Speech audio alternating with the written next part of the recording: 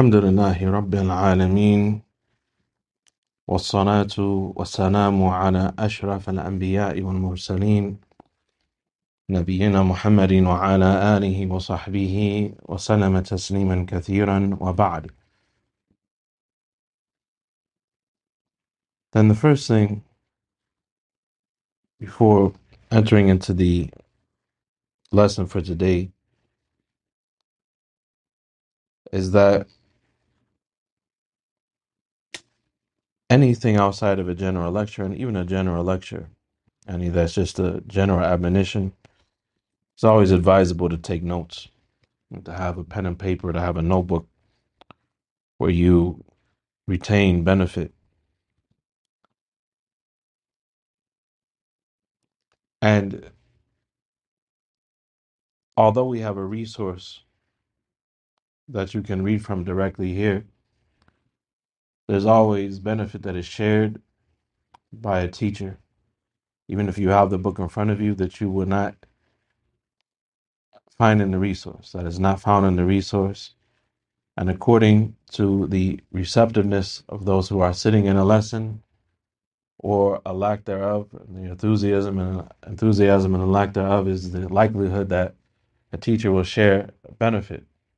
And this is something that our scholars have taught us, and to be focused and to come with pen and paper to write benefits and so on and so forth. And this is out of respect for knowledge itself, for the religion itself. So we continue today, bi'idhnillahi ta'ala, with an explanation of the 7 conditions of La ilaha illallah. The 7 conditions of La ilaha illallah, of kalimatul ikhlas, the statement of sincerity, the statement of monotheism, the statement that nothing has a right to be worshipped as a deity other than Allah, tabarak wa ta'ala. Nothing has a right to be worshipped as a deity except for Allah, tabarak wa ta'ala. All of Islam is built upon this statement. All of Islam is built upon this statement. For this statement, tanfa'u qa'ilaha, to benefit the person who utters it, they must meet this description. They must meet this description. We mentioned in previous lessons in the broadcast that the conditions of La ilaha illallah are called by different names by the scholars, but they are all going in the same direction. Sometimes they are called the haqiqah of La ilaha illallah, the reality of La ilaha illallah, meaning its sifat dhatiyah, its essential attributes, the essential descriptions of the shahada. Sometimes they are called the furud, the obligations of La ilaha illallah. Sometimes they are called the usul, or the asl of La ilaha illallah, the core and the fundamentals of La ilaha illallah. Whatever we call them, then we are referring to the same thing, which are the essential descriptions that must be there for the validity of a person's utterance of the shahada. So that when he dies and the angels come to him at the time of his death and they question him in his grave, then they will say, "Ala yaqina mitta," that you have died upon certainty. "Ala yaqini kunta wa alayhi mitta wa alayhi tubathu insha'Allah," as comes in a hadith. As you lived your life upon certainty, now you have died upon certainty. And so what is going to happen to you is certain. You can have certainty about what is going to happen to you, meaning that you will have a favorable death, that you will have died a good death, that you will have nothing to fear. You will not have to be apprehensive about what awaits you after this point. May Allah make us from those people. So we mentioned that the scholars have elaborated in great detail from the earliest generations of Islam based upon what is in the Quran and the Sunnah, expressed in so many ways and explained in so much detail, and that we can only, as the author says here in this book, Hafiz al-Hakami rahimahullah ta'ala, he says here in this book that we have in our hands, that it is what we can mention is but a drop in the ocean. And how could that not be the case when we're talking about a statement of belief that everything in Islam, all of its beliefs and all of its laws are built upon? It is a foundation of all of those things. Without it, all of that collapses and is meaningless. It is the reason for our existence. It is why we were brought into life,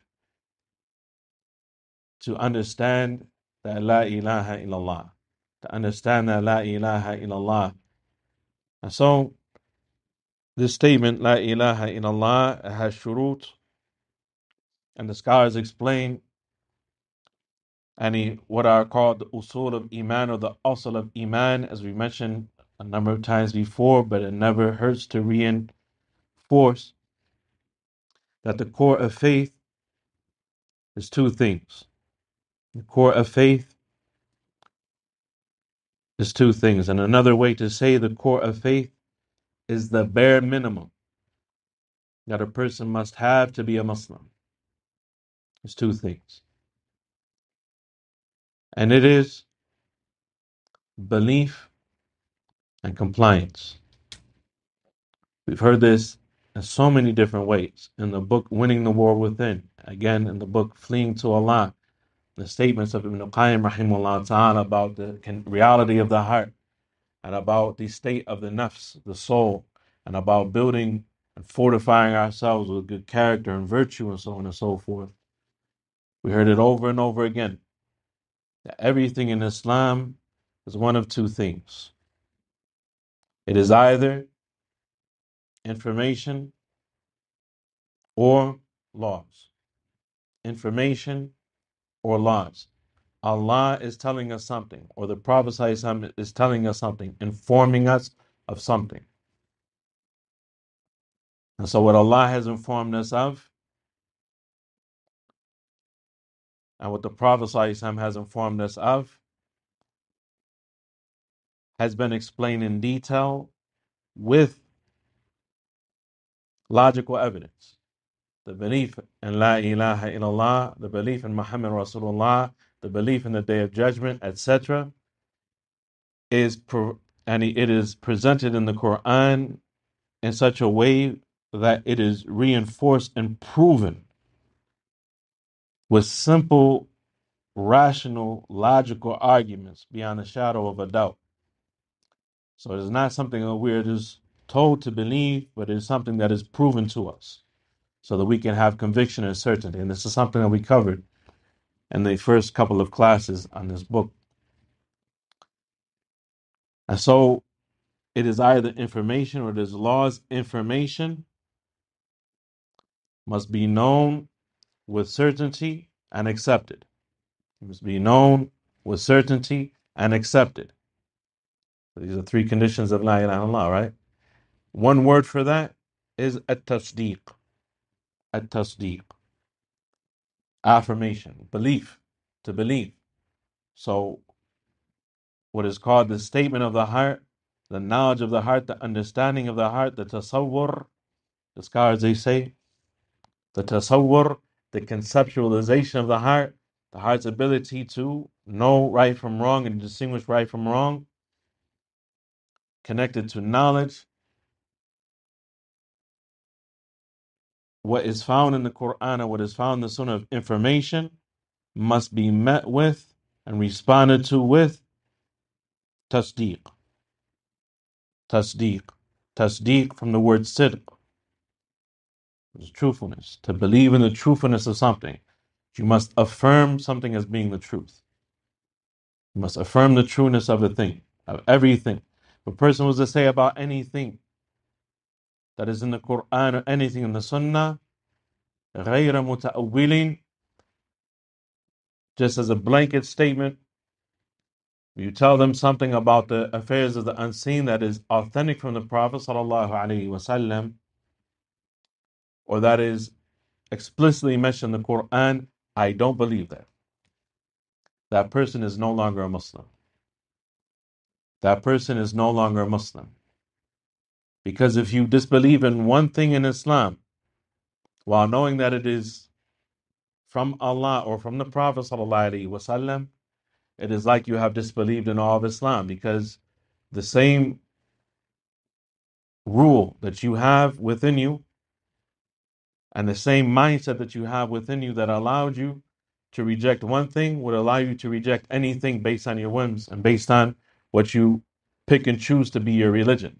So you have not submitted to Allah and you have made takdeeb, and takdeeb is the asl of kufr. It's the opposite of tasdeeq. You have made takdeeb from the word kadhib. You have said something that Allah, you have accused Allah of being a liar and accused the Prophet ﷺ of being a liar. If Allah says something and you said that's not true, if your parents said something to you and they told you something was a fact, they gave you the facts as they know them, and you say, I don't believe that. I don't believe that. It's just something that you know that they know firsthand. And you have accused them of intentionally or unintentionally being untruthful. But no matter how you twist and turn it, so on and so forth, that's the case with a human being. What about Allah? If you believe at the core of belief, so Allah knows everything. There's nothing of knowledge that is hidden to Allah. Tabarak wa ta'ala, Allah is the source of all knowledge. And you say about something that Allah said, or the most knowledgeable human being that Allah created, being the Prophet ﷺ, said something and you said that that's not true, then you have disbelieved. And what you have disbelieved in, like the Salaf said about the Qadr, mathalan, they said, Al-Qadaru nidam al-Tawheed. Al-Qadr, which is one of the 6 pillars of faith, nidam al-Tawheed. It is the nidam of Tawheed. It is the structure that connects all of Tawheed together. Al-Qadr, because belief in the Qadr is to believe in Allah's knowledge, His power, His wisdom, and His will. Tabarak wa ta'ala, and that is at the core of His rububiyyah and of His lordship and His control over all things and His creating all things, is at the core of His names and His attributes and why we worship Him. Tabarak wa ta'ala. So the Salaf, they said, some of the early Salaf, they said, Al-Qadru nidam al-Tawheed. That Qadr is the nidam of Tawheed. It is what holds Tawheed together. A person's worship of Allah together. Singing out Allah with His rights together. فَمَنْ وَحَّدَ اللَّهَ وَكَذَّبَ بِالْقَدَرِ. So whoever says that there is one God and that is Allah, وَكَذَّبَ بِالْقَدَرِ, but they reject the Qadr. But they reject the Qadr, نَقَضَ تَكْذِيبُهُ تَصْدِيقَهُ. نَقَضَ تَكْذِيبُهُ تَصْدِيقَهُ. Then what he has negated, what he has disbelieved in, has invalidated what he has believed in. Similarly, if a person was to say that they believe in Allah and that Allah has a right to be worshipped, and then they make shirk with Allah, Tabarak wa ta'ala, then that simple act of shirk that they did, a singular act of shirk, could invalidate the entirety of their worship of Allah is rendered null and void. So the religion is belief in laws. Beliefs have to be responded to with belief. Beliefs have to be responded to with belief. You have to believe. You have to believe in beliefs. Anything of knowledge and information that has come from Allah and the Prophet ﷺ has to be believed in. It has to be believed in. It has to be affirmed. And laws are how a person ought to be. What is required from us? What is required from us? That is the laws of Islam, the rights of Allah and the rights of people. How we are supposed to act. That is what laws are.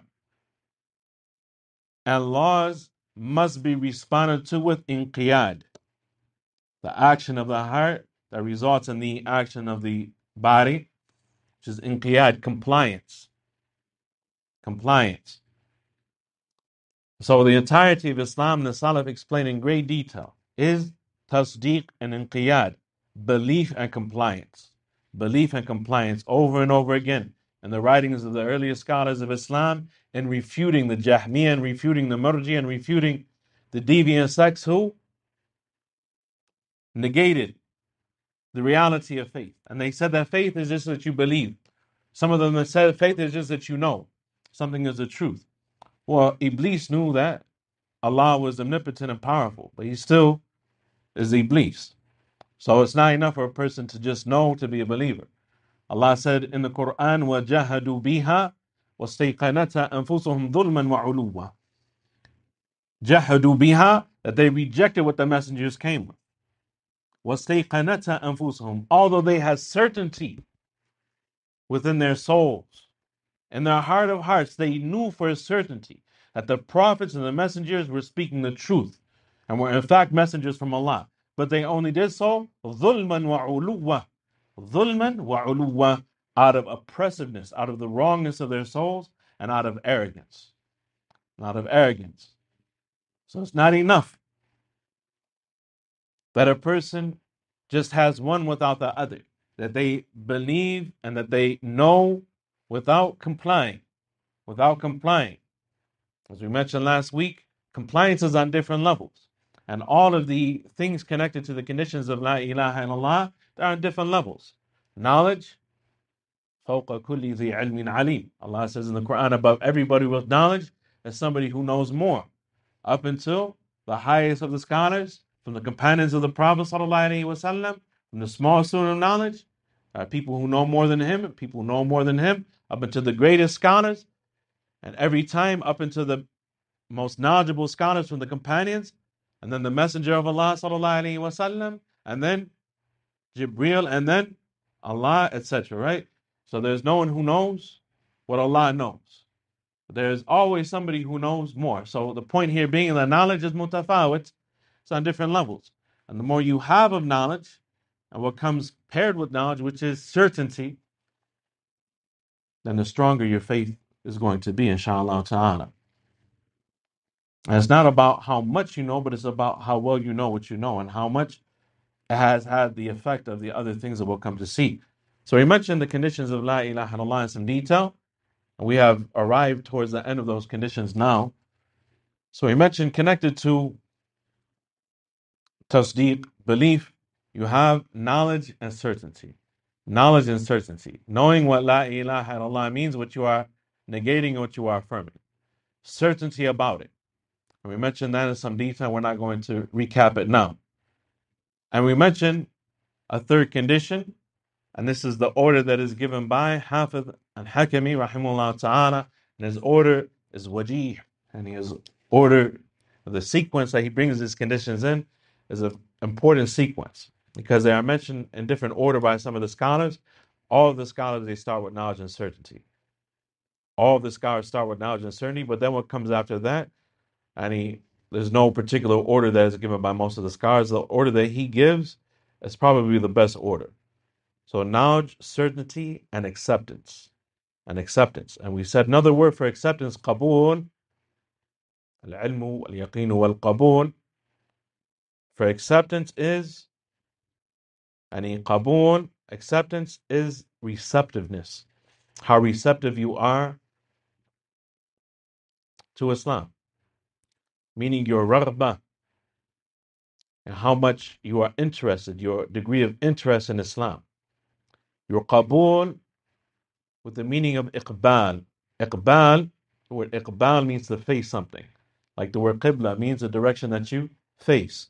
Iqbal, right? Iqbal qabul, and he is acceptance, that you accept something.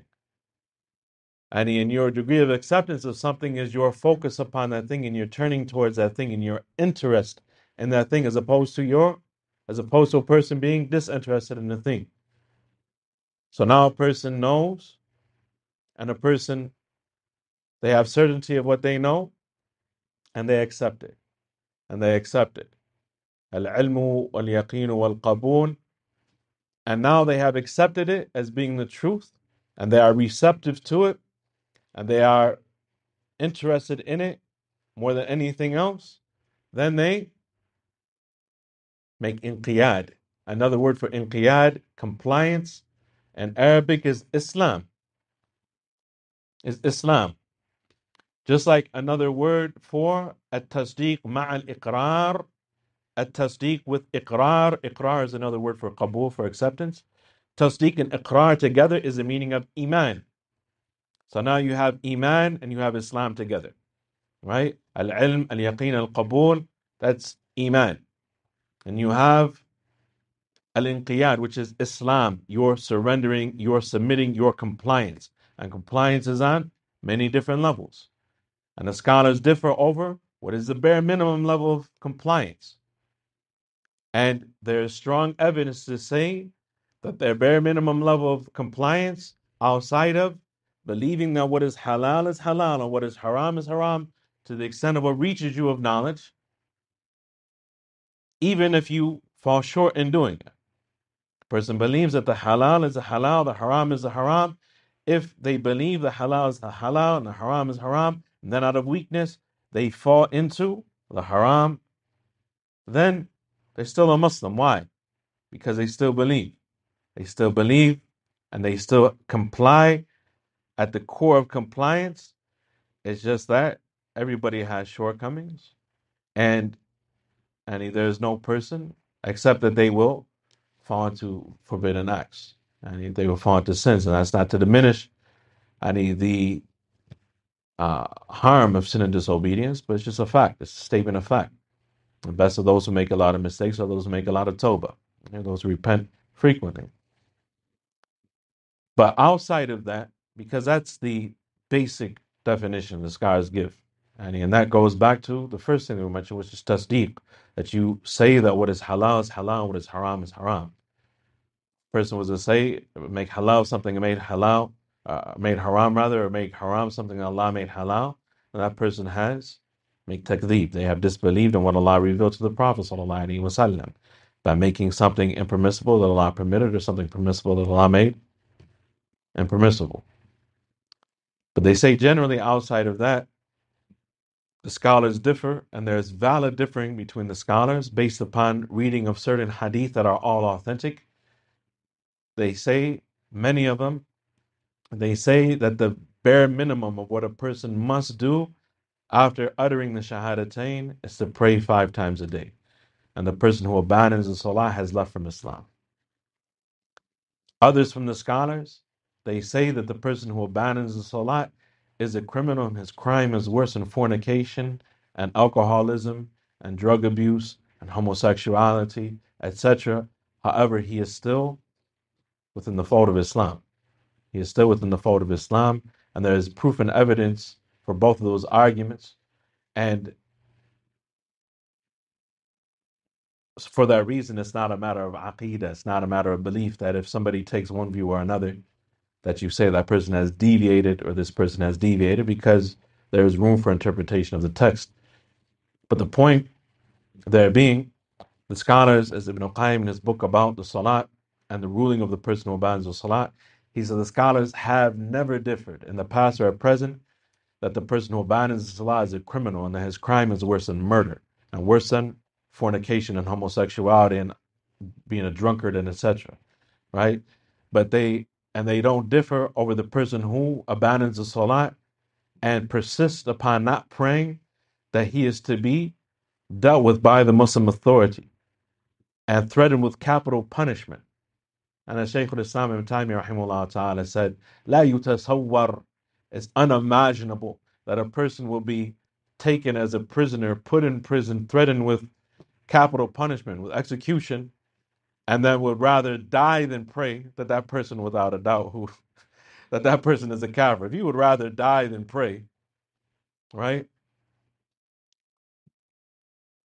then obviously you're not a Muslim. Right? If you hate the salat that bad that you would rather die than pray, then you're not a Muslim. And so the level of inqiyad, the point being here is that inqiyad and is mutafawit, just like we say iman increases and decreases, increases with obedience, decreases with disobedience, meaning it increases according to your level of inqiyad, your level of compliance, and it decreases with disobedience. And it decreases with disobedience. So inqiyad is the fourth condition. Al-ilm, al-yaqeen, al-qabul, al-inqiyad. The next condition is what we arrive at today, the fifth condition on page number 25 in the PDF. He says, Al-khamisu Actually, we read this last week. Sincerity is a fifth condition. Sincerity is a fifth condition. So a person complies by worshiping Allah and not worshiping anything besides Allah. Tabarak wa ta'ala. And acts of obedience are the huquq of iman. They are what are called the rights and the duties of faith. So his level of compliance is according to how obedient he is. But the core obedience is that he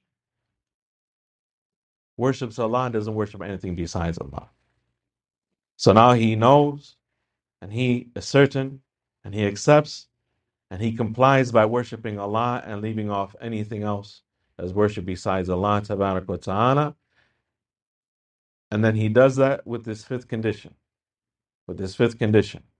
So inqiyad, everything else mentioned along with inqiyad, generally everything that outside is mentioned after the first three conditions all go back to a single concept, which is submission, which is that fourth thing that we just heard, submission or compliance, inqiyad or Islam or al-istislam, all words that are pretty much mean the same thing.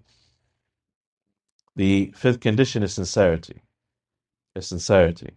That a person submits with sincerity. And so sincerity is a description of the submission. Sincerity is a description of how they submit. How they submit. Al-khamisu ikhlasu dini lillahi azza wa jal al-munafi lishirk alladhi la yuqbalu ma'ah. The fifth condition is the sincerity of the religion for Allah, which is contrary to polytheism, that is not accepted alongside it. We read this last week. We go back to the recording. It's on the speaker for the masjid. The sixth condition, as-sidqu al-munafi lil-kadhib, is truthfulness. Al-munafi lil-kadhib, which is contrary to lying. That a person, when they utter this statement, they do so truthfully. And as we mentioned, each of these conditions that have been outlined by the scholars, the first of them to enumerate them in this way, in this detail, was the grandson of Muhammad ibn Abdul Wahhab, whose name is Abdul Rahman ibn Hassan ibn Muhammad ibn Abdul Wahhab. Abdul Rahman ibn Hassan al-Shaykh in his writings. And each of the scholars, when they mention these seven conditions, they bring a proof from the Quran and a proof from the Sunnah, although there are many, many proofs for them. They suffice with one verse and one hadith, that sort of thing, to prove their point. He said, وَهُوَ أَن يَتَوَاطَأَ عَلَى ذَلِكَ الْقَلْبُ وَاللِّسَانُ وَهُوَ أَن يَتَوَاطَأَ عَلَى ذَلِكَ الْقَلْبُ وَاللِّسَانُ. He says, which is contrary to lying, and it requires the heart and the tongue to agree. For the heart and the tongue to agree. So this is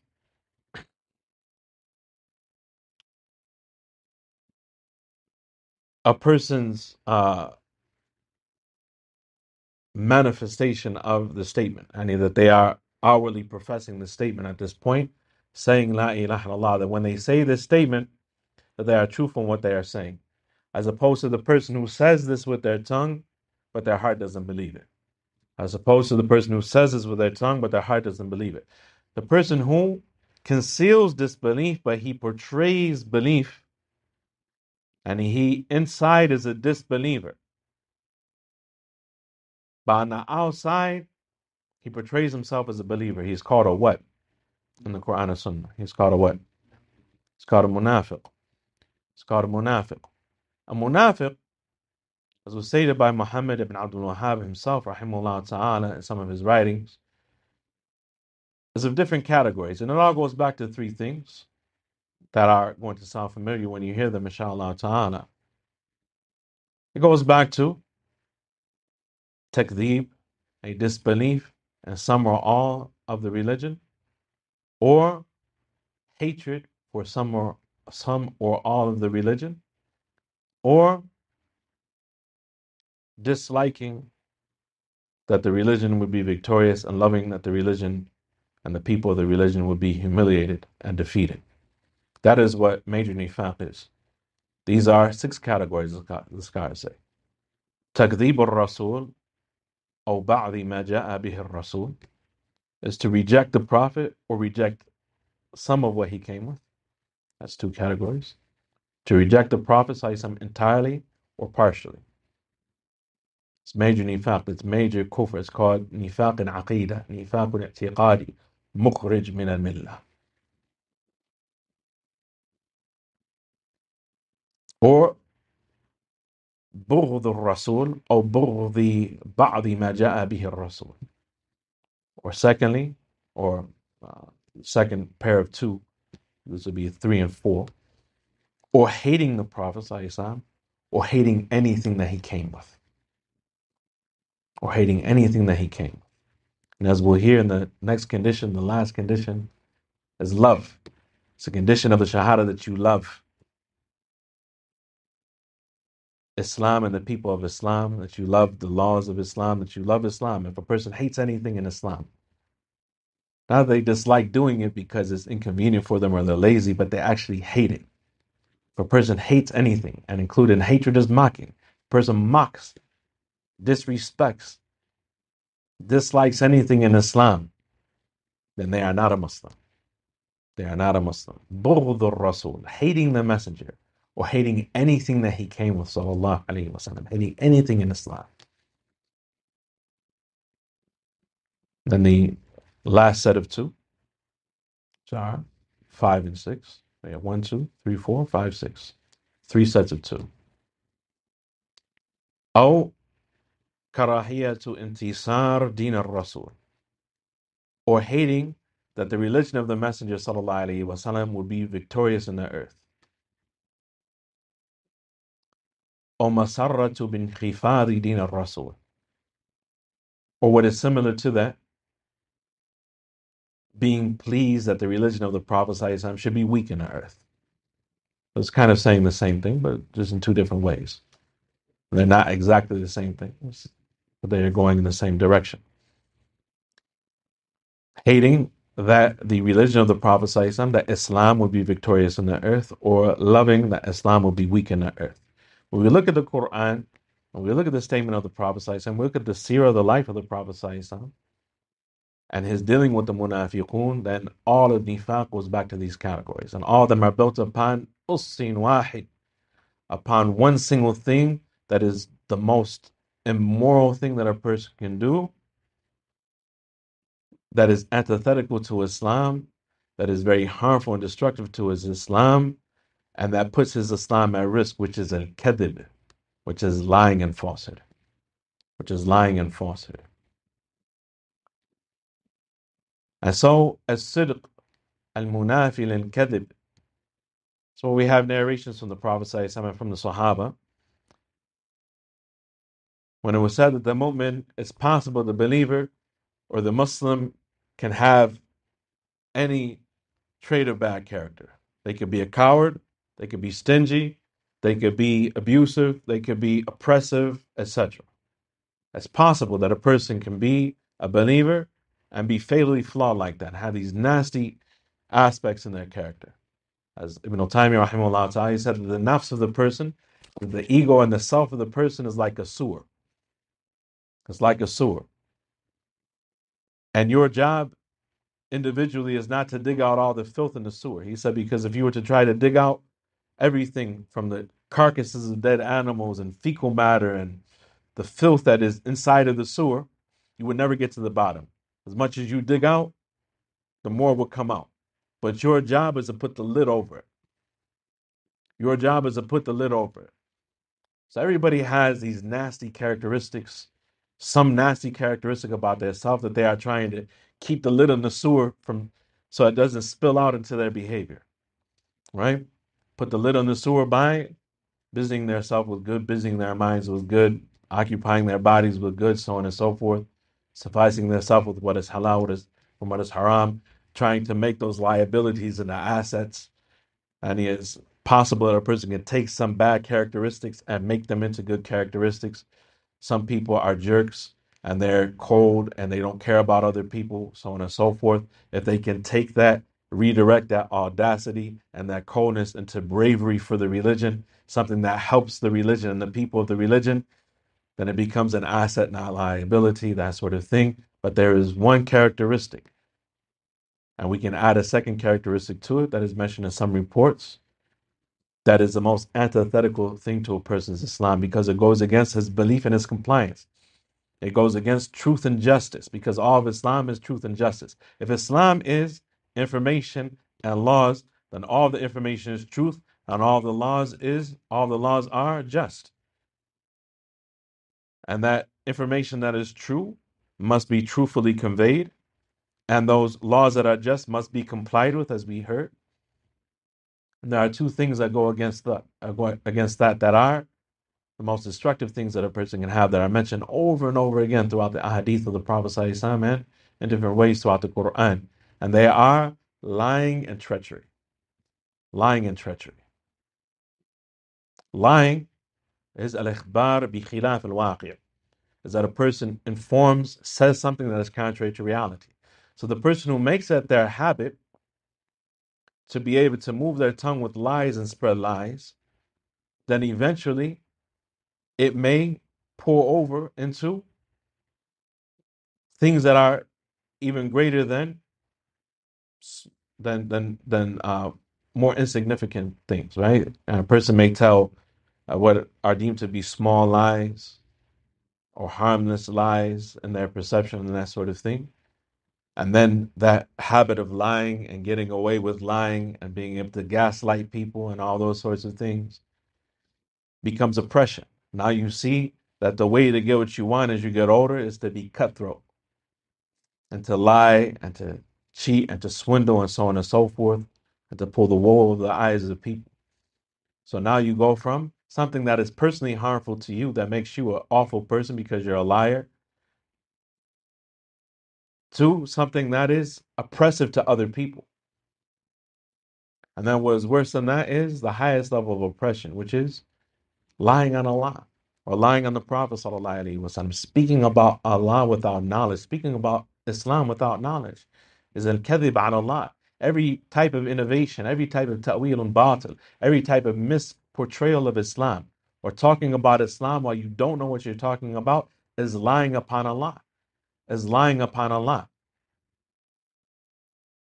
And so al-kadhib, I say all of that to say that al-kadhib is the root of the tree of hypocrisy. Lying and dishonesty and treachery is the trunk and the roots of hypocrisy. Major hypocrisy and minor hypocrisy. The Prophet ﷺ said, Ayatul Munafiq Thalath. And in one wording, Arba. There are three, in one wording, four things. They are the description of the Munafiq. إذا حدث كذب. When he speaks, he lies. وإذا اؤتمن خان. And when he is entrusted with something, he is treacherous and betrays his trust. He doesn't fulfill people's rights that he has been entrusted with, that he is responsible for fulfilling. وَإِذَا وَعَدَ أَخْلَفَ. And when he makes a promise, he breaks his promise. And then the fourth is إِذَا خَاصَمَ فَجَرَ. It's mentioned in a different hadith that mentions four. When he argues and disputes with other people, he does so in a wicked fashion. He behaves wickedly. And some people, they fall into what is called the confidence trap. Some people, they get away with what they get away with by being the loudest, wrongest person in the room, right? Just being able to outspeak other people. The Prophet ﷺ said, إِنَّمَا أَنَا بَشَرٌ وَإِنَّمَا أَقْضِي بِنَحْوِ مِمَّا أَسْمَعُ وَلَعَلَ بَعْضَكُمْ أَلْحَنَ فِي حُجَّتِهِ مِنْ بَعْضٍ. He said, I'm just a human being like you, and I can only judge in disputes based on what I hear.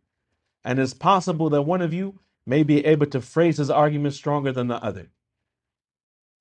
So whoever I have given a decision to, in which he has taken the right of his brother, because his brother was able to argue his case better, and he takes that from his brother, إِنَّمَا أَخَذَ لِنَفْسِهِ قِطْعَةً مِنَ النَّارِ. And he has taken for himself a piece of hell. He has taken for himself a piece of the hellfire.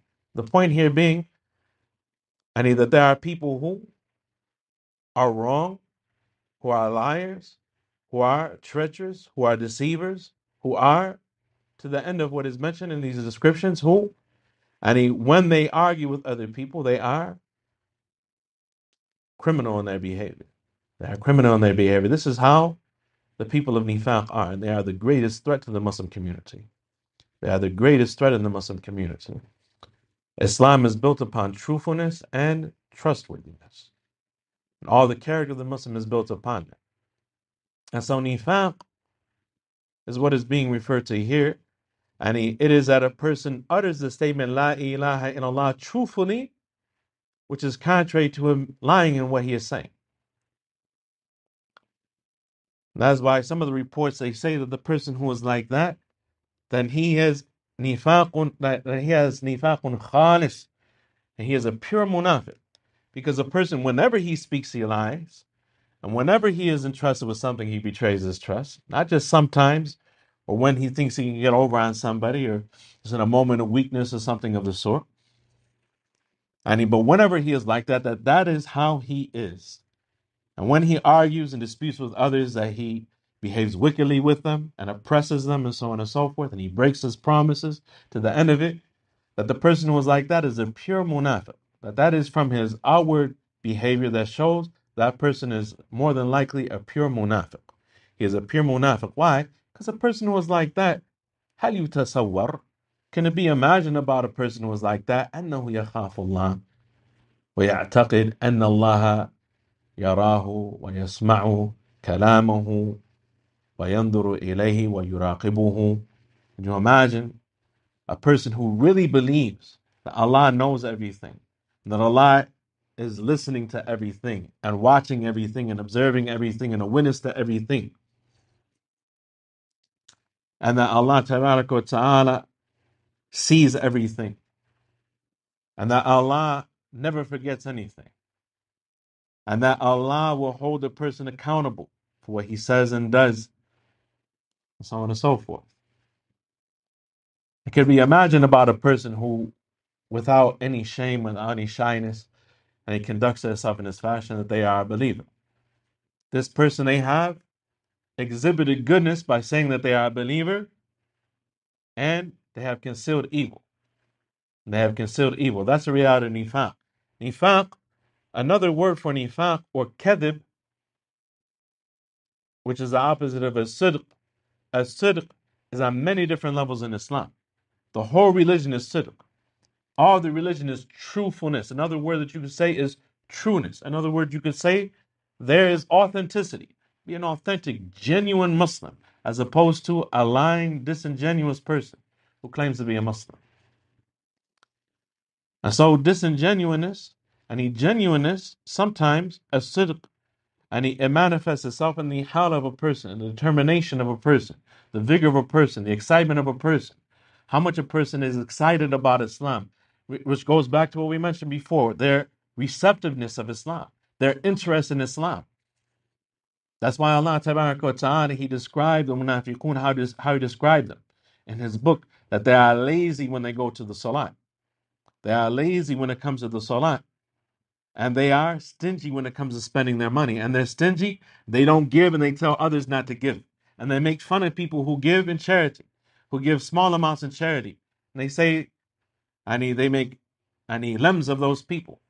Say, Allah doesn't need your charity. Allah doesn't need that $5 you gave or that $20 that you gave. That's something that Allah is greater than needing. Allah, of course, doesn't need anything from anybody. But to mock the believers and to be in a condition where you have no azima, you have no determination and no vigor. And it is indicative of nifaq, that you are not on the inside what you portray yourself to be on the outside.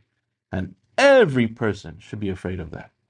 Every person should be afraid that there is a disconnect between what they say and what they know and what they do.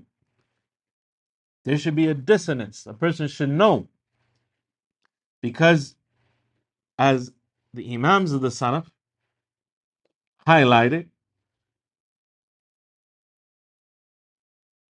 that all of the Salaf, all of the Sahaba, feared nifaq for themselves. They feared hypocrisy for themselves. They felt like there was a disconnect there. They didn't doubt whether or not they believed in Allah, but they doubted their level of sincerity and genuineness. And they feared falling into disbelief. They know that Islam isn't something that is their right, but it is a gift from Allah, Tabarak wa Ta'ala.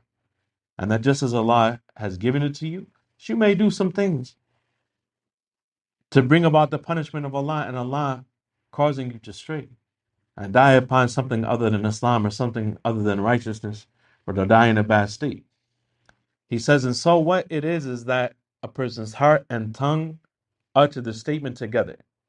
He mentions the statement of Allah, Tabarak wa Ta'ala, Ya ayyuhaladina amanu taqullaha wa kunu ma'a sadiqeen. O you who believe, have taqwa of Allah, fear Allah, and be with the sadiqeen, and be with those who are true. So it is not just truthfulness, it is trueness. The sadiqeen are the people of trueness, are the real people, the true believers. وقال تعالى في كشف ما أضمره المنافقون وهتك أستارهم حيث أظهروا الإسلام وأبطنوا الكفر.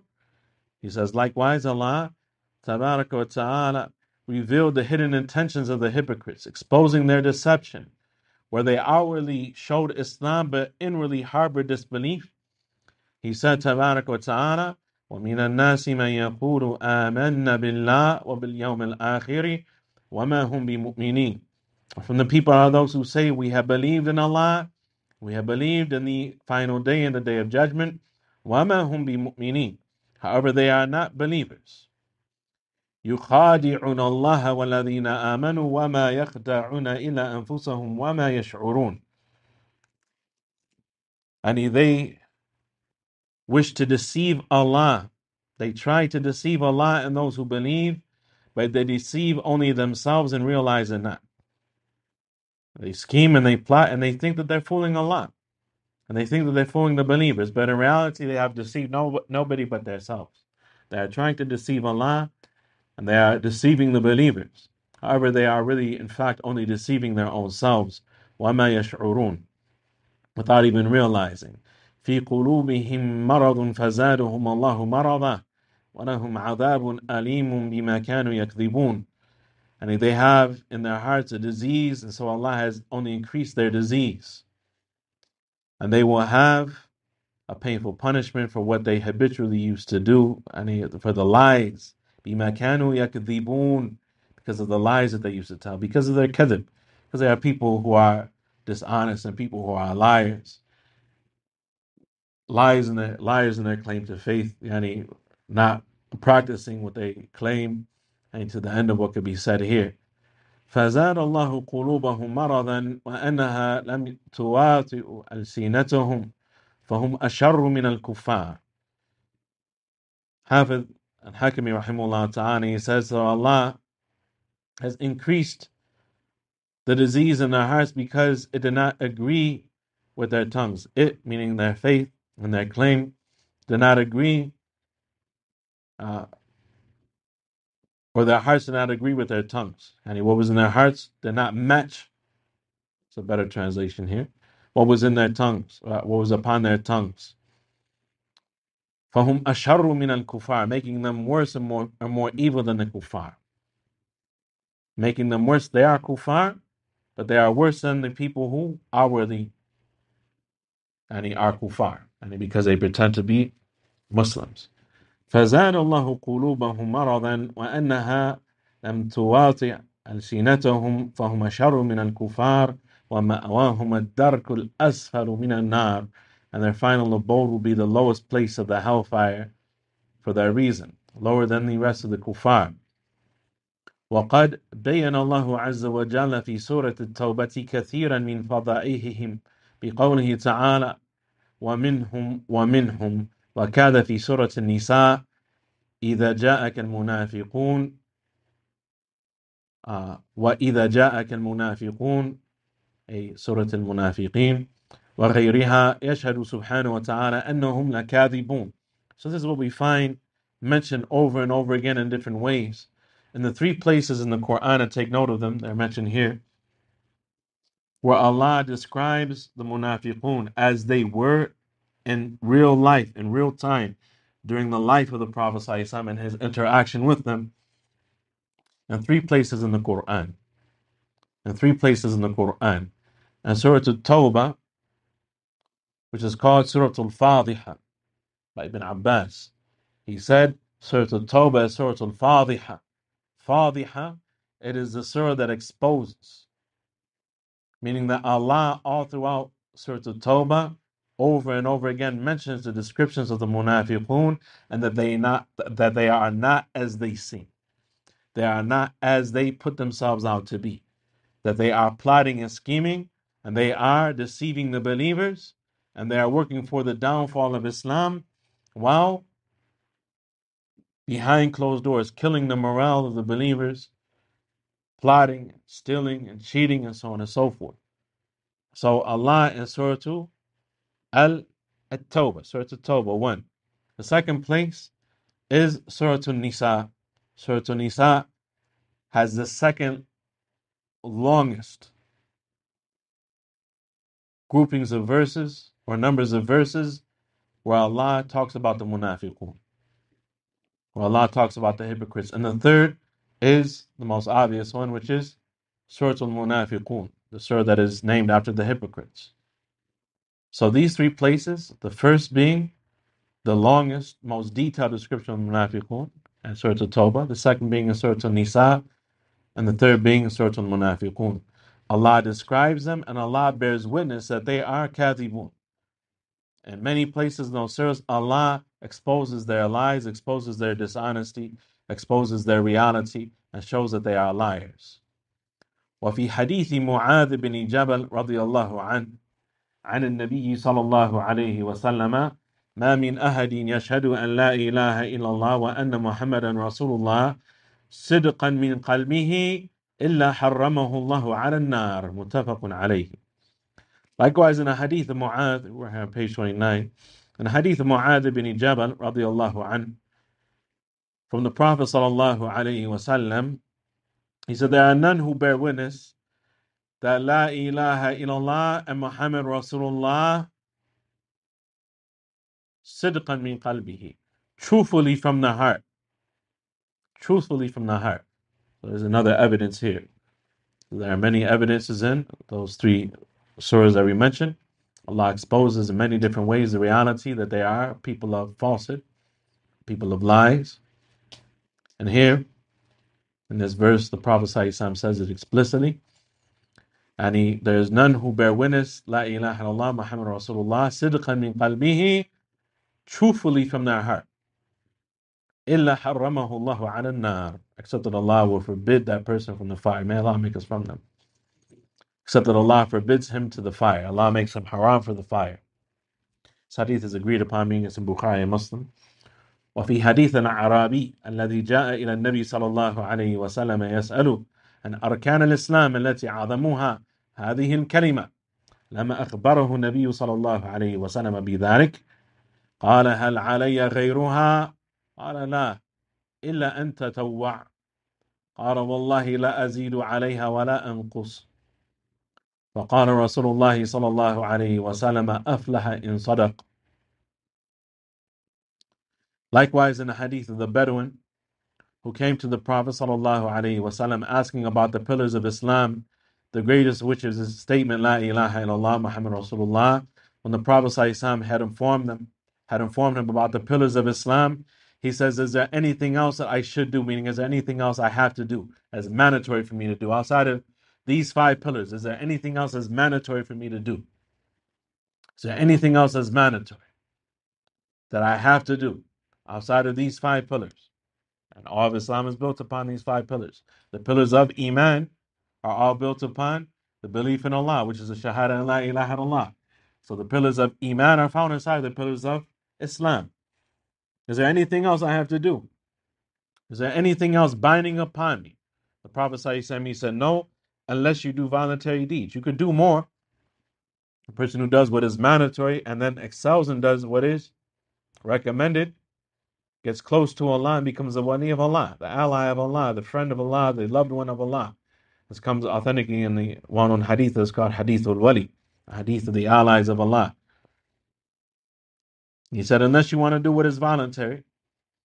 He said, Wallahi, he said, by Allah, I will never increase or decrease upon this. I will never do more or less. I'm just going to do that. I'm just going to do the 5 pillars of Islam. I'm just going to do the 5 pillars of Islam. And believe in the Shahadatain, right? Believe in the Shahadatain and do the 5 pillars of Islam. The Prophet ﷺ, he said, Sadaqa in aflah in sadaq. Aflah in sadaq. That he is aflah, he is successful if he is truthful. If he is truthful. And so here the Prophet ﷺ mentioned as a condition, if he is truthful in what he is saying, meaning that his heart is actually in it, then he will be successful. That's why as-sidq has been mentioned by the scholars as a third condition for deeds, along with, what are the other two? Sincerity and following the sunnah. They say sidq shartun thalith is a third condition. They said, وَلَكِنَّهُ لَيْسَ شَرْطَ الْقَبُولِ هُوَ شَرْطُ الصُّدُورِ أي صدور العمل. It says it's not a condition of the action being accepted, it is a condition of the action happening to begin with. And they say because sidq, what we say here is truthfulness or trueness, genuineness, and it is something that is in a person's behavior, it is in a person's zeal, as we heard before. This is all implied. It is a state of being. There's authenticity as a state of being, trueness as a state of being. And Ibn Qayyim rahimahullah ta'ala, he highlights this in great detail throughout his writings, and he gives a really humorous and beneficial metaphor. He says that you have 3 conditions, right? You have 3 conditions. You have, when you're on a journey, we actually covered this in Fleeing to Allah and brought the statement of Ibn Qayyim, some of his statements about this. You have the path, which is Islam and the Sunnah, following the Sunnah. It's one condition. You have the destination of the path, which is Allah. That you're doing what you're doing to reach Allah, sincerely for the sake of Allah. So now you have the destination and you have the path. What do you have to do? You have to progress along the path. What causes you to progress is this, is sidq, is trueness and genuineness. He said the person who has sincerity and knows the truth and loves the truth, so they know the truth and they love the truth, embrace the truth, sincere for the truth, so on and so forth, but they don't have determination and zeal and this trueness that we're talking about here. He said it would be like a person who is trying to walk while in shackles. So his hands are shackled and his feet are shackled, right? Imagine you trying to go on a journey while you have however many links in a chain between your feet to be able to scoot one foot to another. He said the person who lacks this trueness, who has a weakness in this trueness, because if you lack it altogether, that's a whole different thing, but who has a weakness in this trueness, a khalat, a deficiency in it, they're going to be like the person who's mukabbal, like the person who was shackled trying to scoot, right? Trying to scoot along the path. He said, or like a person trying to walk in his ilyatehi, and his 2 things that are on the top of his legs, his buttocks, right? Person who is not, instead of walking on his feet to get along the path, he's scooting, right? He's scooting like this on his backside. He said this is what will happen if a person doesn't have this matter of as-sidq, which is determination, trueness, veracity, that you put your best foot forward. And he describes it with 2 beautiful descriptions that are very important, that make a person a strong believer. And he describes it as follows. He says it comprises of 2 things. The first is عدم الالتفات, is that the person does not allow themselves to be distracted by harmful things. They don't allow themselves to be distracted by harmful things. And the second is بذل المجهود في السعي, is that they give their best effort, in moving forward. A person who does this will progress exponentially in faith, and he will be spared and free from nifaq, and in his minor forms and his major forms, and the major forms and the minor forms, that which removes him from Islam, and that which threatens to lead to that which will remove him from Islam. He will meet Allah wa huwa anhu rad, and he will meet Allah while Allah is pleased with him. We ask Allah tabarak wa ta'ala an yaghfir lana wa ya'fu anna, and to forgive us and to pardon us. هذا وصلى الله وسلم وبارك على نبينا محمد وعلى آله وصحبه وسلم. There's one more sentence, we'll just read it really quick. فَالشَّرَطَ فِي فَلَاهِ أَن يَكُونَ صَادِقًا. So here the Prophet ﷺ, in this hadith that we heard, he stipulated the condition of his success as being truthful. For him to succeed, he has to be truthful. فخرج بذلك الكاذب المنافق فإنه لا فلاح له أبدا بل له الخيبة والردى عياذا بالله من ذلك. He says, and so this excludes the lying hypocrite, the person who is faking, and the poser, the person who is a lying hypocrite who will never be successful, but rather is destined for disappointment and destruction and humiliation. He said, "Iyadhan billahi min dhalik." May Allah protect us from that. As we heard that all of the early scholars of Islam and righteous people of Islam feared nifaq for themselves. And we'll conclude here. سائلين الله تبارك وتعالى توفيق والسداد والهداية للسبيل الرشاد وصلى الله وسلم وبارك على نبينا محمد وعلى آله وصحبه وسلم.